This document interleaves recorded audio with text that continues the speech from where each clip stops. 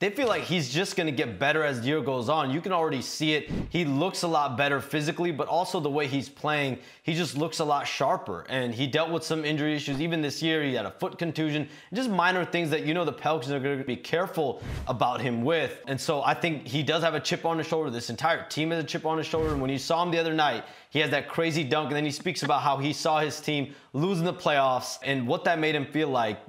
His dad went on local radio and talked about how Zion Williamson could have been playing last year in the playoffs. He wanted to play, but you saw an organization protect him, and now he's back, and he really looks like he's himself, and he's picking up right where he left off before the injuries.